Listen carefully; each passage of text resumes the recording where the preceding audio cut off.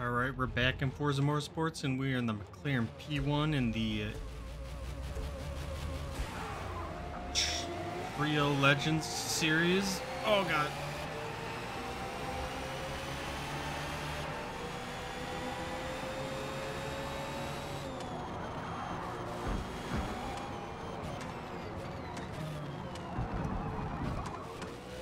As you can see, it is kind of the OP car here. Oops.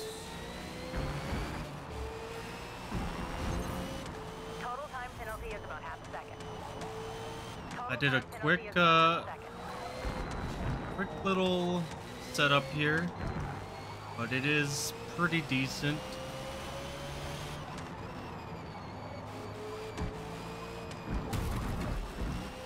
At the end of the race, I will show the setup for this car. So if you're looking for that, stick around for the end of the video. Yeah, I don't think we're going to be the fastest straight line speed, but that's fine by me.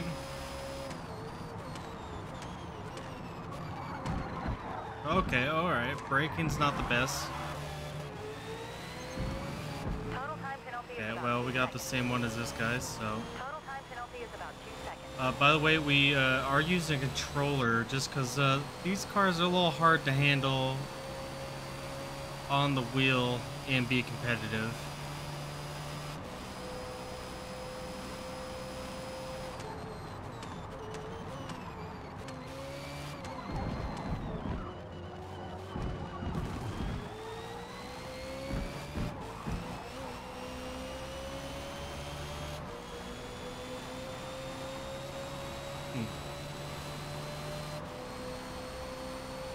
Yeah, so we have a quick little setup here, but it's still pretty decent. I mean, I feel like the Spider would be like the better one, but it doesn't allow you to split the differential. You kind of just have to deal with the front and rear diff, or front and rear power split, however it is set up originally in the Porsche. So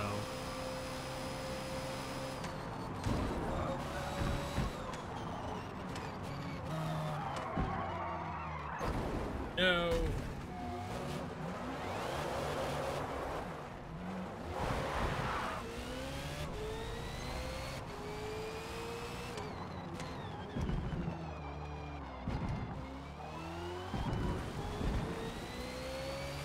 Little understeery. Go put a little bit more towards the rear diff.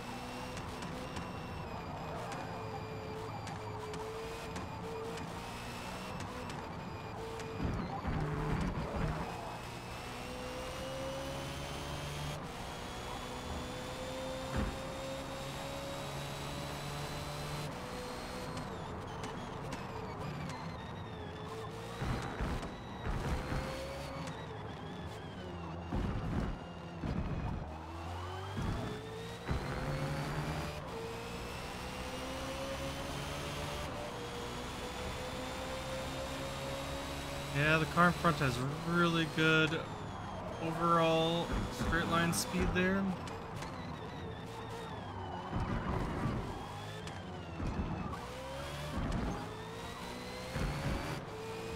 Yeah, a little bit off track there. Yeah, a lot more penalty I thought I was going to get, to be honest. Total time penalty is about 3 seconds.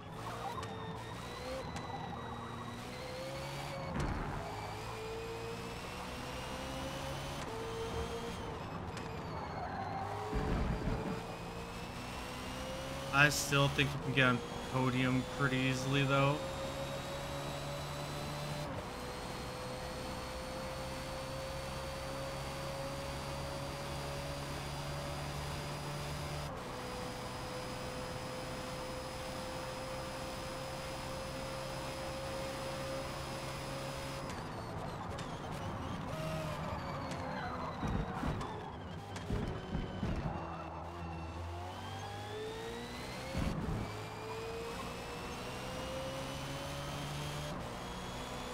Maybe not. Jeez. These all have pretty good... Excuse me. They all have pretty good overall top speed here, so maybe we should have not done the rear wing since we could have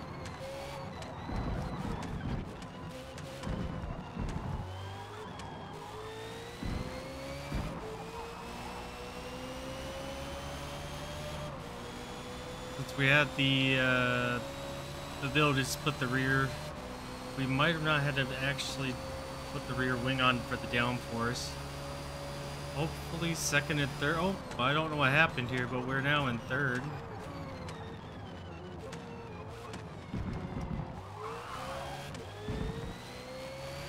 Podium by disconnect. I'll take it.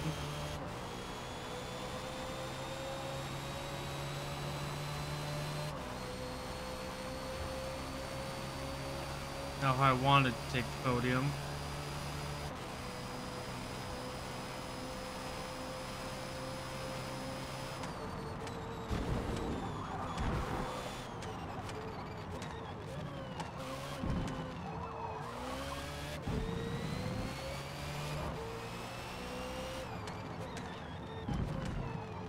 The tune I'll share at the end is going to be the modified one where I fix the understeer problem a bit. So it should be a little quicker than this one.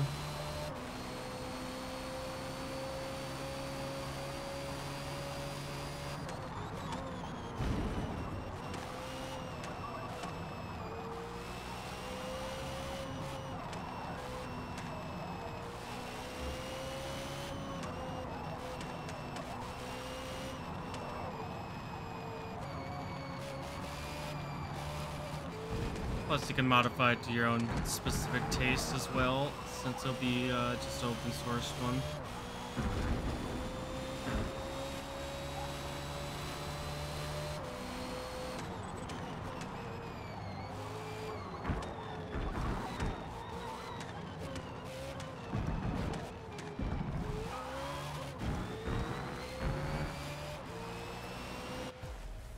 There we go. Those other ones were really quick in a straight line, that's for sure. I still would say that the McLaren P1 is probably one of the better ones for these races.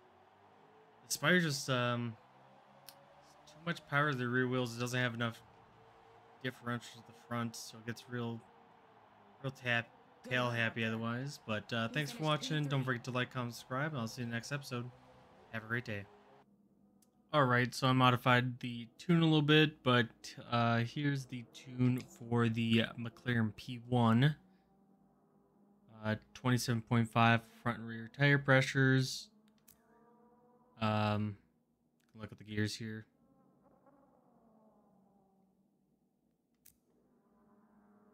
My alignment, negative 1.4 for front and rear camber.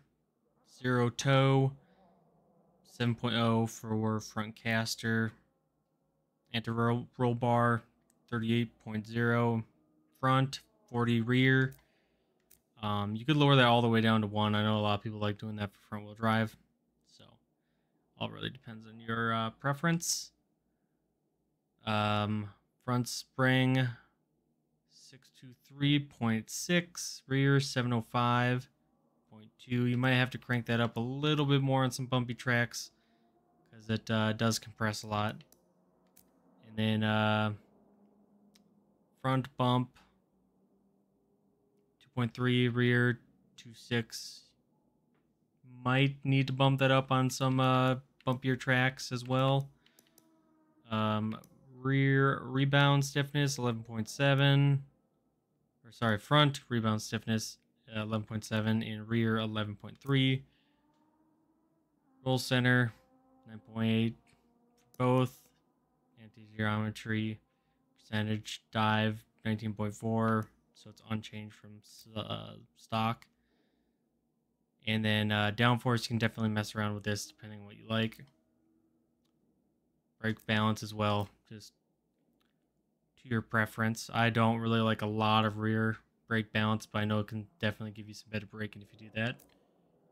And acceleration for the differential, 100% in the front, 65 in the rear. Center balance, 70 to the rear.